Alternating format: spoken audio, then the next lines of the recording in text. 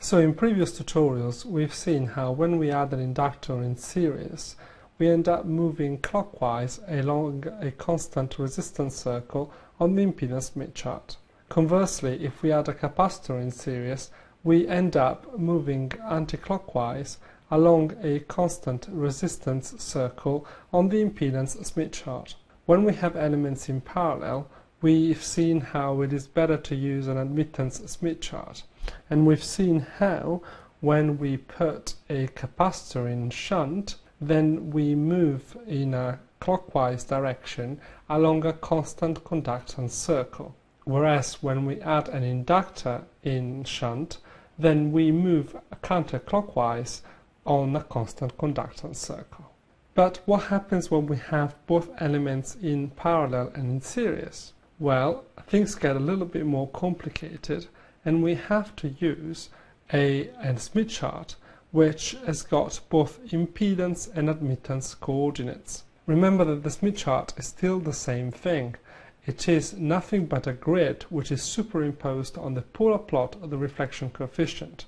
And you can superimpose two types of grids, one which gives you admittance coordinates and one that gives you impedance coordinates. When you have both elements in series and in shunt, you must display both coordinates at the same time to be able to work things out. You can see on this chart, which has got both impedance and admittance grids on it, how adding a series capacitor or a shunt capacitor move you along a constant resistance circle and a constant conductance circle respectively, and also how adding a series inductor or a shunt inductor move you along a constant resistance circle or a constant conductance circle.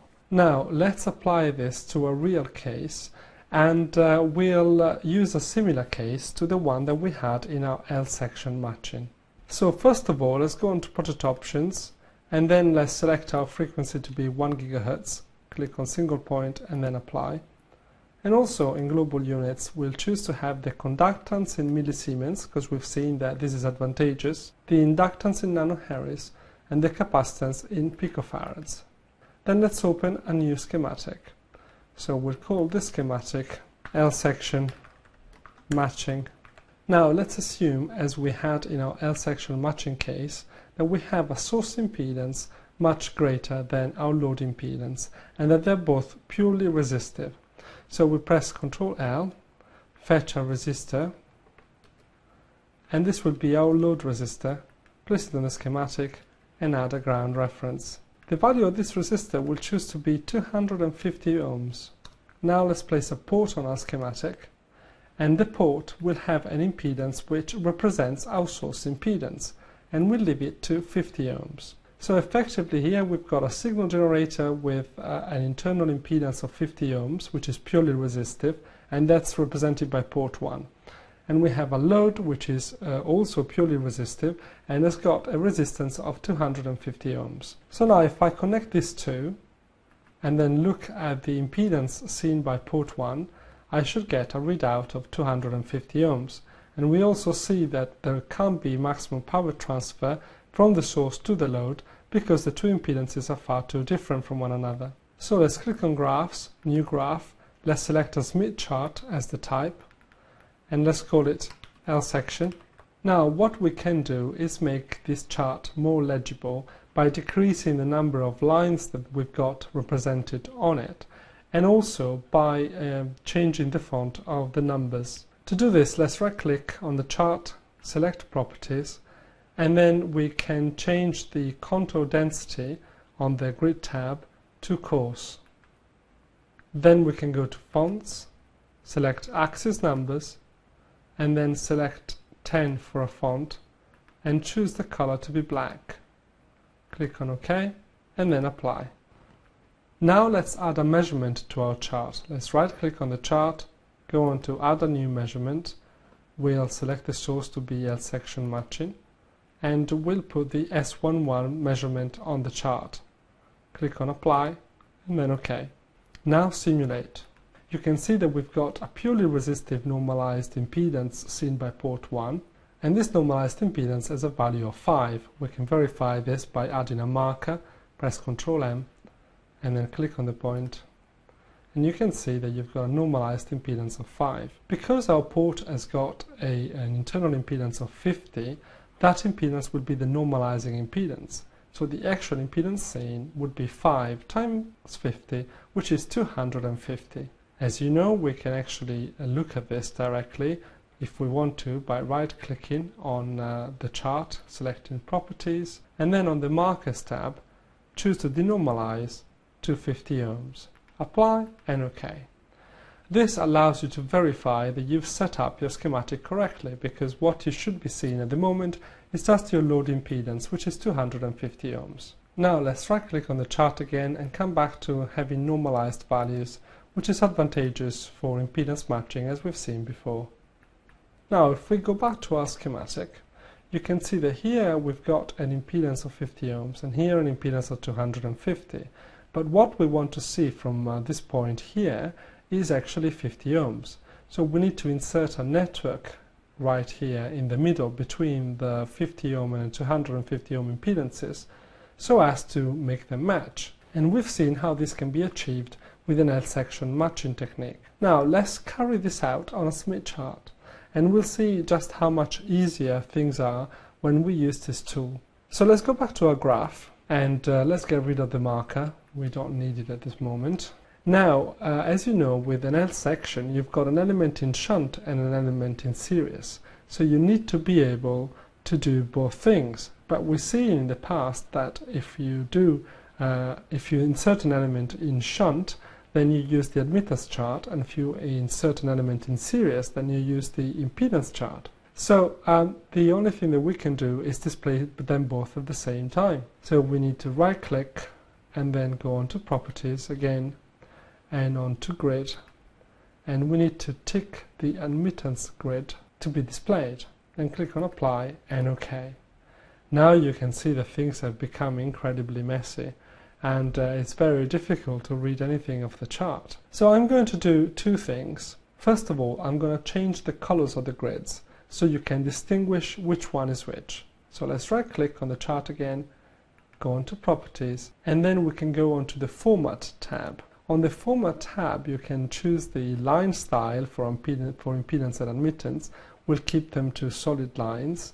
But the other thing that you can do is choose the colors of the lines that define the various points on the chart. So for the impedance we're going to select green as a color, and for the admittance we're going to select red.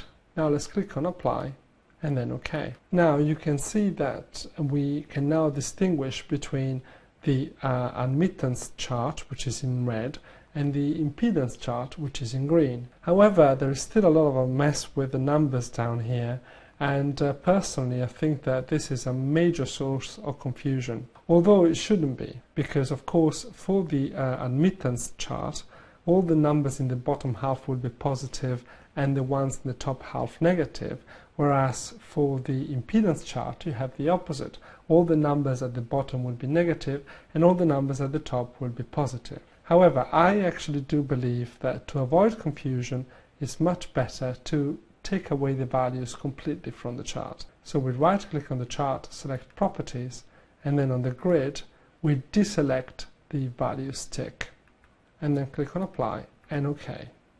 Now this looks a lot nicer. You don't see any of the values, but there is another way to see what the value of the impedance or admittance is at any point, which we'll see in a moment. So our starting impedance here is the load impedance, which is 250 ohms, and we want to move to an impedance which is 50 ohms.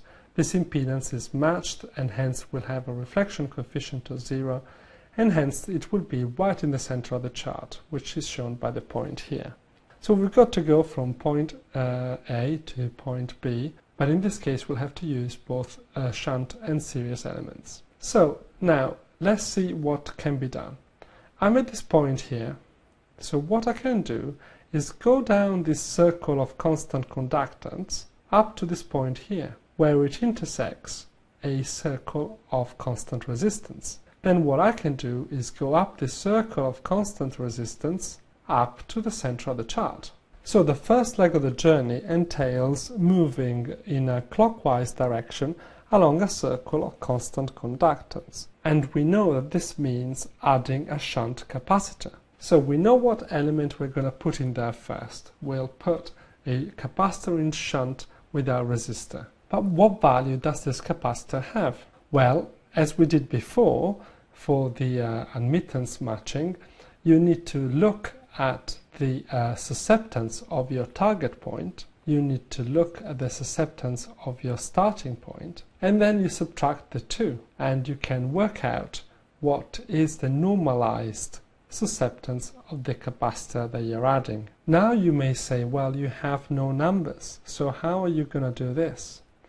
Well, if I hover over the chart with the mouse, you can see that in the bottom right hand corner of the screen there is a readout for the normalized resistance and the normalized reactance of any point that the mouse cursor is going over. In fact, if I go to the center of the chart here, we should have a normalized resistance of 1 and a normalized reactance of 0, which is what we get.